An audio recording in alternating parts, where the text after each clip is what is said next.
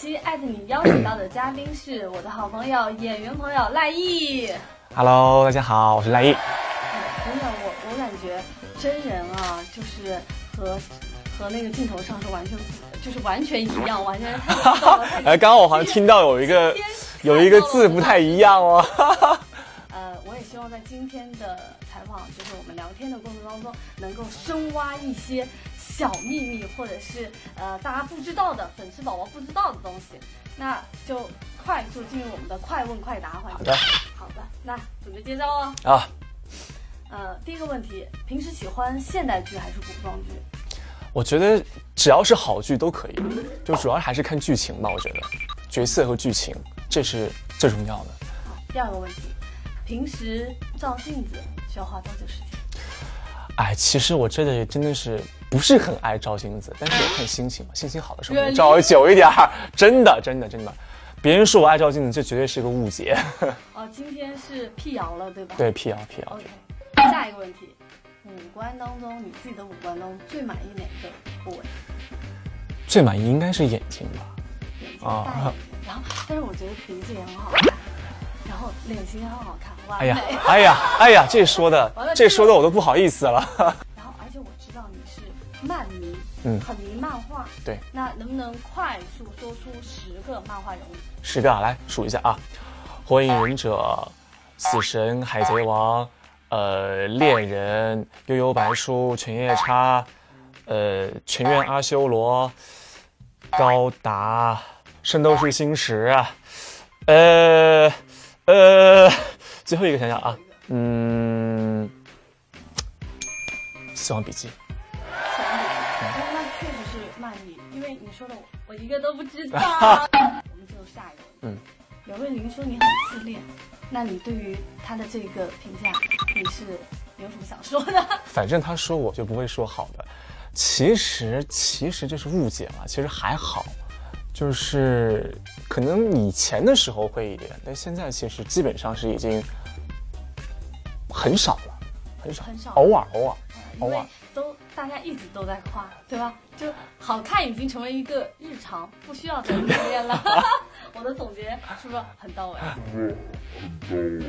啊，是很到位。我知道你的下一部戏就是下一部剧是全职高手，那你在这部剧当中的这个角色有什么能不能稍微透露一点点？是怎么样一个人？就是我在《全职高手》里面饰演的是包荣兴，他其实是一个特别阳光、特别活泼可爱，然后非常热爱电竞的一个大男孩。其实他的那个喜好是很纯粹的，就没有夹杂任何的其他东西，就只是喜欢而已。特别热情，特别阳光。那是和你的本人的性格是有没有接近之处，或者是其实是反差很大？其实是比较接近的，就是其实我和他都属于那种比较乐观、比较开朗一点积极向上的。对。听说你张彬彬、刘瑞麟，你们是嘉行3傻，然后那我想问你的是，你首先对于这个嘉行3傻你怎么看？我很想知道这是谁评出来的，我一定要好好质问他。其实没有啦，我觉得我们3个人都挺聪明的，谁说我们傻了？不傻。那如果非得从这3个人当中选一个最傻，或者是就那一个人是傻的，谁？本来我是想说瑞麟的，但其实想一想，黑你也没什么好黑的，那我还是说我自己吧。那我比较傻，满意了吧？以后都说我好话。哇，这个是兄弟之间的互帮，是吧？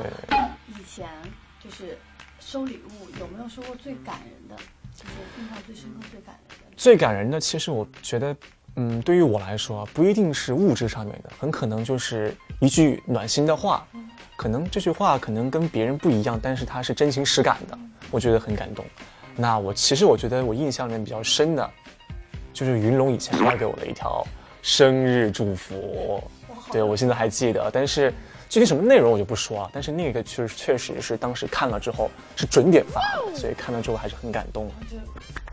对，兄弟，第一个给我发的哦，就是最早的之前我看网上有一个关于你的消息是机场路透视频，然后被喜提长得特别像洋娃娃。哈？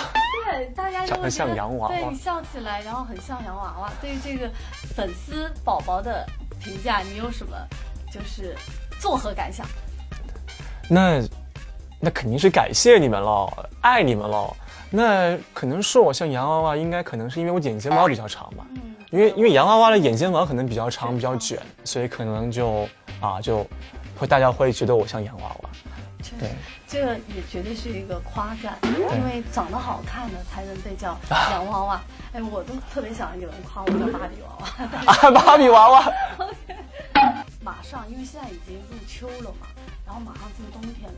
冬天在我们时尚圈有一个单品，大家都会常去问，你会穿秋裤吗？那这个确实挺时尚的，好像近几年除了拍戏太冷的时候会穿，好像平时生活里面很少，是不穿的，除非逼不得已才会穿上。好，欢迎你进入我们时尚圈，因为秋裤是被时尚圈抛弃的单品之一。可以穿个打底裤嘛？对，因为打底裤还是挺时尚的。大家都会觉得，这个秋裤的存在有点尴尬，但是一定是妈妈让我穿衣服的单品之一。对，必须的，必备单品就是。我让你有一种超能力，你会选择你想有哪个超能力？超能力？对，读心术吧。是不是很多人都是？对，你也想要读心术是吧？读心术。对，我觉得这个会省很多事儿吧，但是其实也有副作用。但如果你懂得太多了，就是对会说到你可能你意想不到的事情，或者是你不喜欢的事情，对，有利有弊这种东西。要按动漫里面来说的话，如果是按那个海贼王里面来说的话，其实我最想要的是那个黄猿的那个闪光果实。为什么？懂的人应该知道。因为我不知道，我没有看过海贼王。因为就是很帅，他那个就是一种，就是可以让自己变成光。就很帅，自带光芒。对，自带光芒，对，很闪耀。那最后一个问题，我还是要回到我们的时尚圈的，在你的搭配过程当中，有没有一个单品是你觉得必不可缺的，亦或者是你最喜欢、最擅长去用这个去搭的？必不可缺单品，我觉得打底的很重要吧。但是我打底的我都觉得其实就是纯色打底是最百搭的，它就主要还是看那个衣服的材料和质感，我觉得这很重要。我觉得一个衣服就是不一定就是图案或者是花越多越好，主要是看一个就是越简单，然后材质和那个剪裁有就是特别细腻才是好的。我觉得你肯定是一个非常擅长搭配的，因为我看其实每一次你的微博上，大家粉丝在让你要记得更新对吧？然后每次看你照片，我都觉得穿得很帅，搭得很帅，然后拍照也很帅。接下来呢，就是我这个栏目的一个固定挑战环节，就是嘉宾接力。上期我的采访嘉宾是宋伊人，他给到下一期的接力嘉宾布置的任务是一个手指任务，好像就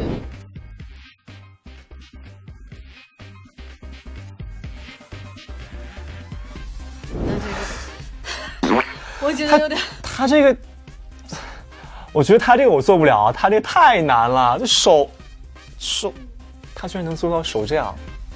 就我90度你看我都转不过去，这怎么做这我能完成70%吧，它是整个对，它是整个90度，我觉得正常人好要，我觉得我是做不到，反正我觉得这应该是骨骼惊奇的人才能做到，不太行，只能这样。但是我的手指到大拇指可以这样，啪，就是比较小的骨骼记忆了这我也完不成。这所以每个人的点不一样，可能有的人他就能做成这样，那有的人可能就是手能这样。这个我的艾特你录制完，大家就看中国奇人，对，中国奇人秀可以就是把大家集结起来，看一看有什么特殊的才能。但虽然这个挑战他的这个你没有完成，但是你又给我们深挖出了另外一个我也完不成，这是我的个人特色。OK。那接下来就是你要给下一期的采访嘉宾，然后布置一个新的挑战任务。那前面的布置了那么骨骼奇异是吧？一般人都做不着。那我这个布置一个都能做的啊，那就是做20个俯卧撑吧。20个俯卧撑。对于男生来说，我觉得应该是小意思，但对于女生来说可能会有一点难。但是我相信，那要不然男生做30个吧，女生做15个就行了。又加了。对。那我们今天的采访就到这结束啦，我们也期待下一个采访嘉宾能接住我们赖艺的这个挑战。那好，大家再见。再见，谢谢。